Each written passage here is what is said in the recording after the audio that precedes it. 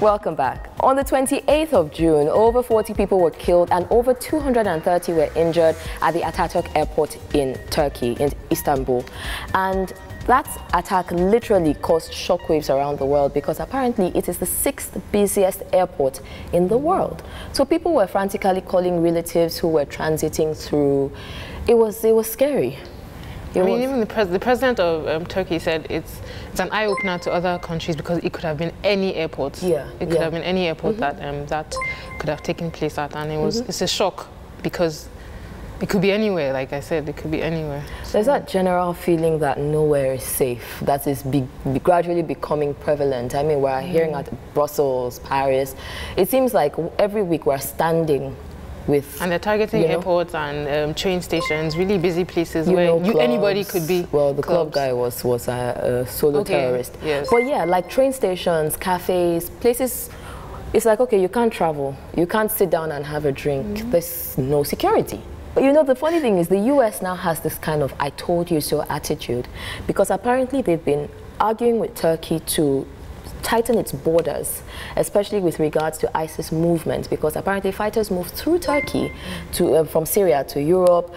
Wounded fighters are taken to Turkey to recover. So apparently it's quite porous, you know, and they kind of feel that it's because Turkey is not taking the matter as seriously as possible. They even accused Turkey of abetting, yes, abetting, because it's hard. Like, a lot of UK teenagers and teenagers from America pass through Turkey. Yes. I mean, how is all this traffic going through your country and you're doing nothing to control it? So hopefully at this time, I mean, now that Turkey it has been a target over and over again, they do something about shutting their borders to ISIS. And ISIS didn't actually claim responsibility, but they usually don't claim responsibility for Turkey, probably because of all this action going on in the country. But the president seemed really upset because he says, oh, their place is in hell, they're not representing Islam. So now he's probably mad and is going to do something about it. Apparently, this is the 7th attack Turkey has had this year. It's literally like a monthly thing. And even though only 2 have been assigned or, you know, whatever to ISIS, it's literally like people are living in terror. I mean, and it's not just Istanbul, it's in Ankara, it's literally around the country. And it made me remember when Boko Haram was really an issue and it seemed like every Sunday there was a bombing somewhere. It kind of took me back to that time, you know, it did.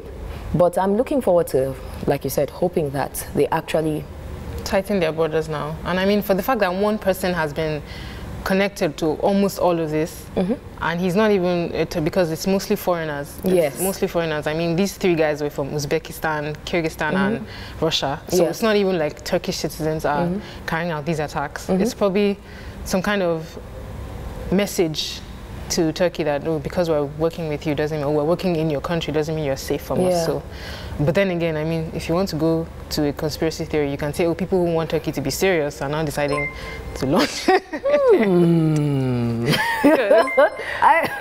didn't think about that. Conspiracy theory. Well, you know, if you're thinking of conspiracy theories, you will not run out. That's the truth. There's always something. So many. But yes, it's a very sobering note to start the week on. But this is the reality of the people in Turkey, that this is what they're living with. And they now have to wait next month and wonder if something else is going to come up. You know, fingers crossed for them that it doesn't. It doesn't. Yeah. So anyway, Jola, thank you for coming. Thank you. Next week, let's talk about cheerful stuff. You know, let's talk about, like, I don't know, record-breaking and so on. Cheerful. I know, but we'll try. We'll try. Let's try. At least one thing that makes us laugh. Exactly. Yes. Let's do that. Guys, we have to take a really quick break now. We'll be right back.